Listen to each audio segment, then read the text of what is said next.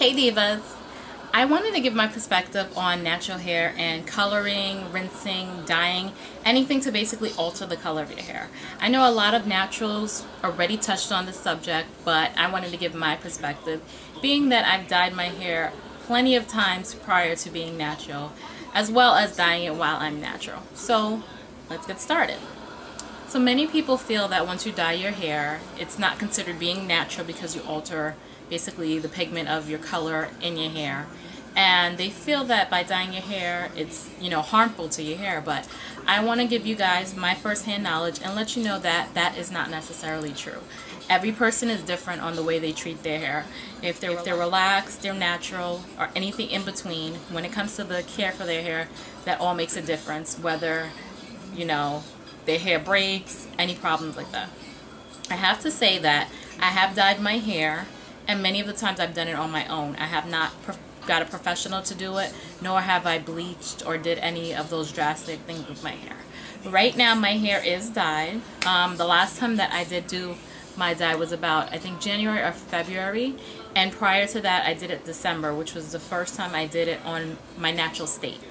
And in January I just basically touched up my roots and I left the color on my ends alone. Right now I've had no problem as far as hair growth, because as you can see, compared to videos, my earlier videos, to now, my hair has flourished and has grown.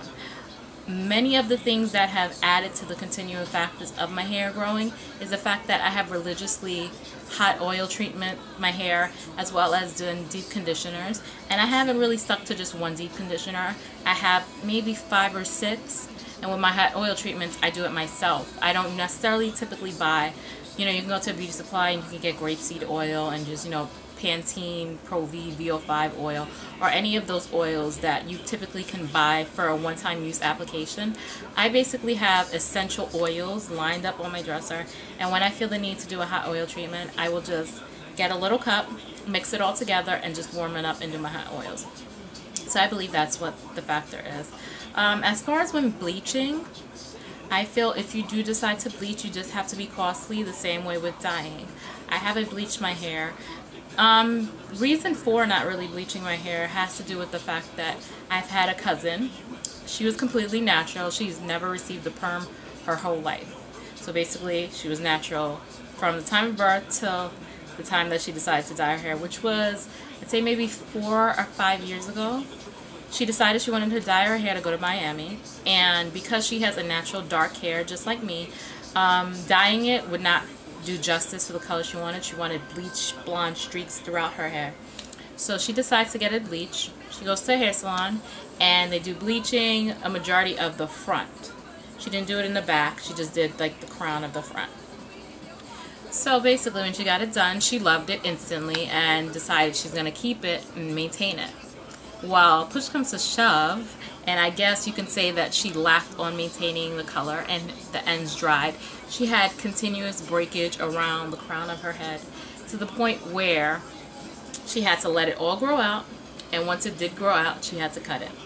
So that's one of the reasons why I said when I do decide to do a color to my hair, I won't be bleaching it, I will be dyeing it. I was going to be doing another color for my hair because I'm turning 25 next month, and I decided I wanted to do, black with some brownish, blondish, not too blonde, but like a honey hue of brown streaks throughout my hair. The reason why I did not do that is I have decided to just let my color grow out.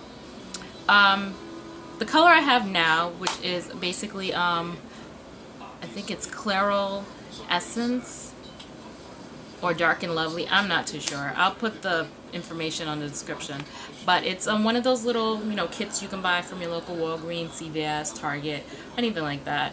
And it's a Red Hot Rhythm. That's the name of it, Red Hot Rhythm. And I've just basically grown out of the color. When I first originally did my big chop, my hair was really low. The color complemented my skin tone, so I really loved it. As my hair grew out, and you can basically see, I'm going to take my headband off. You can see this is all the new growth, and this is the color, if you can see it. So I decided to just let it grow out. As my hair got longer, I just felt the need that I wasn't really loving it the way I originally did when I big chopped. And I just feel natural should, you know, experiment with color, whether it being rinsed or when you big chop, because when you big chop, there's not much you can do with your hair. So a little splash of color does give it a little life to it. So it made it easier with the color for me to basically enjoy the growth and the growing process. So I just did the color. But as it grew and I got into my 6th month, my 7th, and now my 8th month, I decided I just don't want to do it anymore. So once all of this color does leave, which is a majority of it, I will be doing the black with the streaks that I originally wanted. But I won't be bleaching, I will be doing a dye. And that will be it. Once that does happen, that will be the new journey I will be uploading, which will be my healthy color journey. So I know a lot of naturals really are curious about color, and maybe if you had somebody to implement the do's and don'ts of coloring and show you different styles you can do with coloring, different ways to care for it, you may be, you know, swaying towards doing the color. But like I said, I think the most important thing is just maintaining your color, keeping it moisturized. I basically have like a regimen down to the T of what I do to my hair. I'm gonna go right now, give me like 2 seconds. I'm gonna go get my deep conditioners, my spritz bottle, and I'm gonna explain everything as far as with the regimen. So give me like 2 seconds. I'm a product junkie. So anywho, these are a majority of the stuff that I use. I have some more stuff, but I'm gonna just show you the main stuff. My hair mayonnaise, I use this religiously. I use it maybe every other week, and I do this for my hair regimen. This has done so much wonders to my hair when I first, you know, dyed it, and it's kept it moisturized. Right now my hair is like a little dry. It has to do with the humidity. It is so hot right now in New York, and I've been so lazy. I haven't been doing my 2-strand twist the way I want to, so, you know. But anyway, that's a different topic. Now, I love this. This is Mega Growth Perfective Deep Strengthening Grow Conditioner, and I know a lot of people are probably like, what does it do? It basically has essential oils in it, you know, olive oil, flaxseed oil, jojoba oil, coconut, avocado, grapeseed, and what it does is it strengthens the hair. Like you can see the picture, the comparison picture of the before and after, and it basically restores the strength in your hair. It helps with over-processing, heating, over-styling, and etc., etc. And with this, I've gone through at least 2 or 3 since my natural journey, and it has really, really helped my hair. And I just love it. It's just amazing stuff. And last but not least, you know, the Shea Moisture Deep Treatment Mask is what, you know, I live by. I've used this since going, you know, into my natural journey, and it has helped.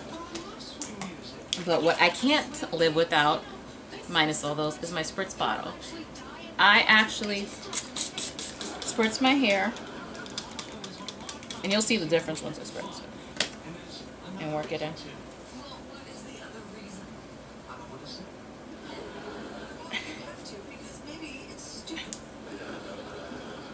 And I do this in the morning and I do it at night, even if I have, you know, a blowout, twist out, whatever I may have.